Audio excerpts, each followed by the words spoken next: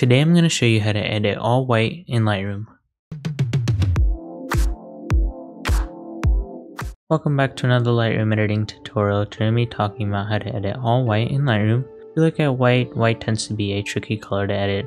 If you have too much white, then you'll introduce like clipping and then the highlights will be blown out in the image. But if you have too little white, then you won't get that white aesthetic that you're looking for. So learning to edit white can be a bit tricky, but it's really easy to do and I'll show you how to do it. If you look at this image right here, you can see the background is mostly white. I've added some color in the background here, and then in the foreground there's the subject and then the pavement. And so if we look at it quick before, you can see that over here is pure white. It's kind of blown out a little bit, and this is leaning towards more like a warmer tone since that's how the camera had shot it. And then down here it's kind of warm as well. So I wanted to make this more like a white and then fix up some of the colors. So if we look at an after, you can see it's much better. This looks a lot better. There isn't the blown out highlights over here. And overall I've made the image look a lot better. So before we get started, don't forget to like and subscribe for more Lightroom editing tutorials, and let me know down in the comments below what other presets or videos you would like to see. I went ahead and made a virtual copy just to get started with a clean edit. The first thing I'm going to do is start by adjusting the white balance. You can see the image is a little bit warm, so I'm going to bring that down to the cooler side. There we go. I'm also going to adjust the tint just a little bit towards the green. I'm going to decrease the exposure just a little bit since it's already well exposed. Don't want it to be really bright, so I'm going to bring that down a little bit.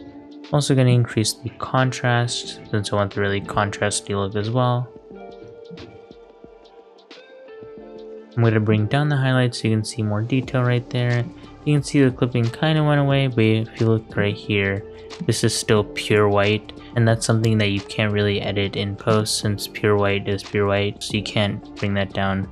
The best thing to do is shoot it properly in camera, always expose for the highlights so that you're able to get that proper. Then with the shadows, I'm going to bring those up a little bit too.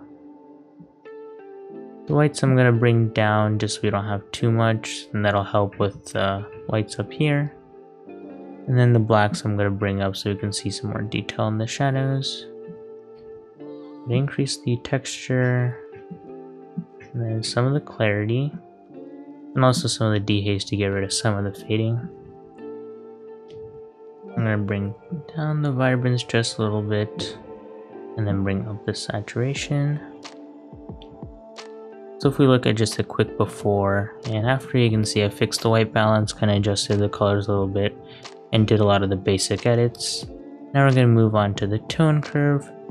On here I'm going to be doing a S-curve, so I'm going to create 3 points, one in the shadows, midtones, and highlights. So I'm going to bring down the shadows just a little bit, I don't want it too dramatic. And then bring over midtones, and then bring up the highlights. And so you can see just by bringing up the highlights, I was able to increase the brightness there. But if I do it a lot more, you can see it introduces that clipping again. So I don't want to do it too much, just bring it just a little bit down. There we go. And then I'm going to clip the whites. And then bring up the shadows.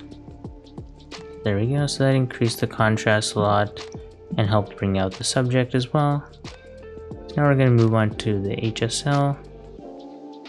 With the reds, oranges, and yellows, going to fix the skin tones. Since you see they're more on like the orange yellowish side, it'll make them look a lot better. And so I'm going to start by increasing the reds over towards like an orange, and then decreasing the orange. And with the yellow, I'm going to bring that slightly towards the green. Now with the saturation, I'm going to bring down the reds and bring down the orange. And so you can see that kind of helped with the skin tones and the hair color. And then I'm going to bring down the yellows. There we go. Now with the luminance, I'm going to decrease the reds. Increase the orange just so the skin tones kind of stand out a little bit more. And then bring up the yellows. There we go. So that just helped fix up the skin tones a little bit. Now we're going to be moving on to the background right here. So this does look like white, but white tends to have like a hint of aqua and blue in it. So I'm going to fix those colors up as well. It's going to bring this green all the way towards like blue and aqua. And then with the aqua, I'm going to bring that over towards the blue. There we go. And the blue I'm going to bring up a little bit. There we go. Let's slightly added some blue over here and kind of made the whites look a lot better. Now with the saturation, I'm going to decrease the saturation just a little bit of the green.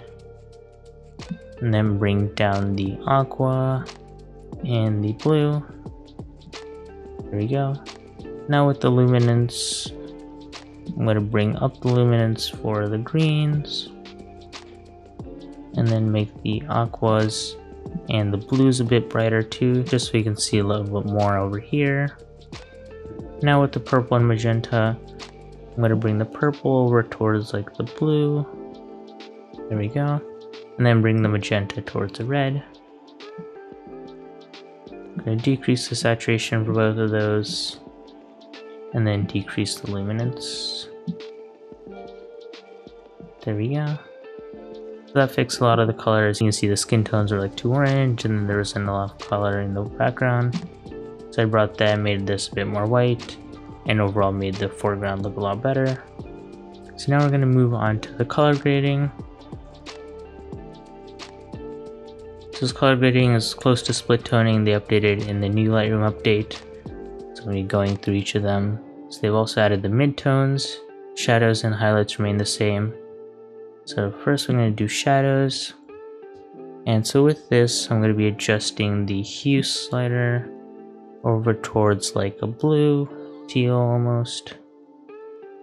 Maybe around there. And then I'm going to increase the saturation just a little bit. There we go. Now we're going to move on to the midtones. So with the midtones, I'm going to be adjusting that towards like a teal. There we go. So with this, you can also look at a before. So if you click this, you can see the before and the after. So this added a lot of the blue look to the white over here. And so that helps bring that out as well. Now moving on to the highlights. Highlights, I'm going to be going towards more like an orange or red. I'm going to bring that over towards about right there. There we go. And so this overall just added more color to the whites and also made the foreground a lot better. Now we're going to be moving on to the detail. I want to sharpen the image, so I'm going to increase the sharpening and then press Alt or Option to mask it towards the edges of the building and the subject. There we go. Also going to decrease the noise just a little bit and then decrease some of the color noise. Alright, there we go. Now I'm going to move on to the camera calibration.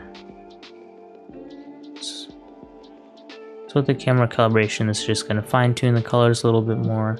I'm going to bring down the reds and then increase the saturation. And so you can see that helped bring out the skin tones just a little bit more in the subject over here.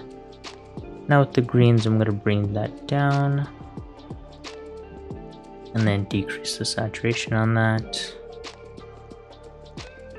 There we go. Now with the blue primary, I'm going to be decreasing that. There we go, and then decreasing the saturation. There we go.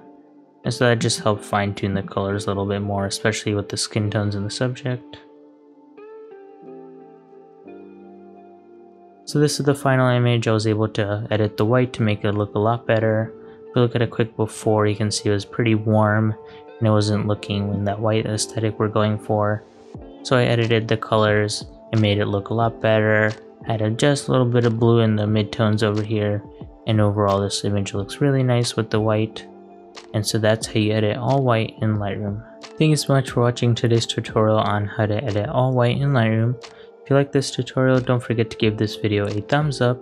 And also subscribe for more Lightroom editing tutorials, and let me know down in the comments below what other presets or videos you'd like to see. Thanks for watching!